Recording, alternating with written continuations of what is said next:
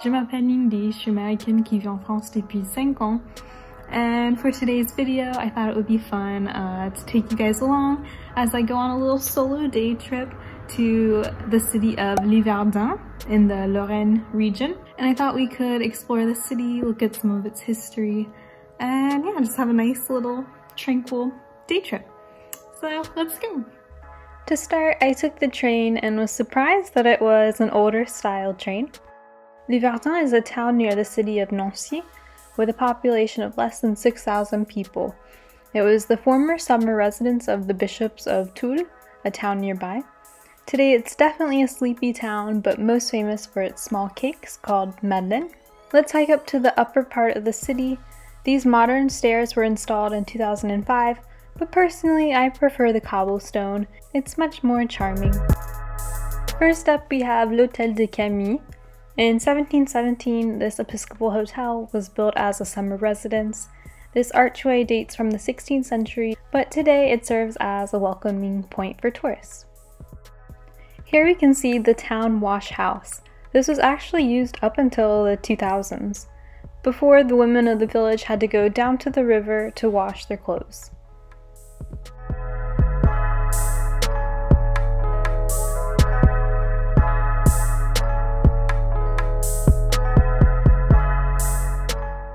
This is one of my favorite things I discovered in town.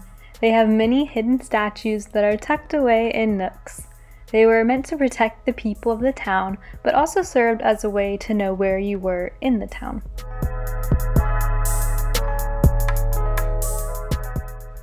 Some of these statues are actually located in La Place de la Fontaine.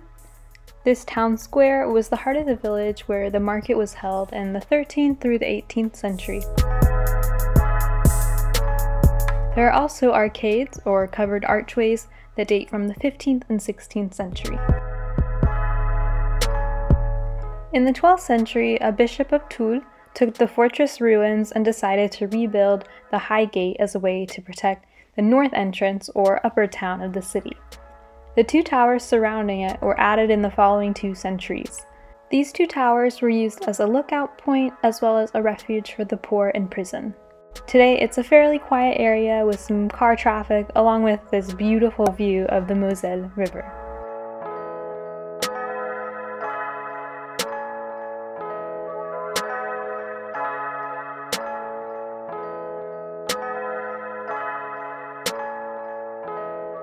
I can't be certain, but from my research this used to be a hospital in the 15th century. In 1629, this house was rented to a widow, and then later to a glazier, or someone who fits glass into windows, but always reserving a room for the poor to stay. Here we have La Maison du Gerbeau. Tithing, or a tax of the clergy, was the sum to be paid relating mainly to agricultural products. This house was used as early as the 16th century to collect these taxes. It was originally owned by someone named Gerbeau, and it's thought that he owned several homes on this street. Nowadays, it's someone's beautiful home.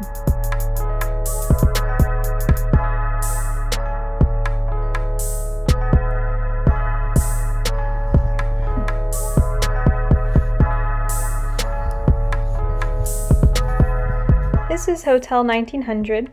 In the early 1900s, railway brought 40,000 visitors annually and 30,000 came by road. Because of this, a hotel was created about halfway up the city and built in the remains of a rampart and tower. However, it was never fully finished, though it did operate for a short time, but closed its doors before World War I. And now for a quick little stop over at Chateau Corbin. This castle was originally built in 1837 by a bank owner. Today it's used as a cultural center, a media library, and for shows. We also have a great view of the river from the garden area. This turned out to be a super nice little afternoon trip. It's a cute spot to walk around, enjoy the river, and if you do visit, I definitely recommend the website in the description box as a great virtual map. I also stopped to get some fruit juice as I was interviewing people for another video. I'll link that above if you're interested in checking it out. It was a lot of fun to film and I got some interesting answers. Alright, one more stop before our train. Now we can't leave LIVERDUN without trying their famous madeleine. They have a cute shop and the staff was very friendly. I did test them out and I gotta say I prefer the ones from Commercy. The ones in LIVERDUN were a bit too dry for me. Alright, our train's here. Thank you so much for watching. Feel free to subscribe for more travel or French American videos and let me know what are some of your favorite small towns that you visited. Thanks so much, bisous, salut, and à la prochaine!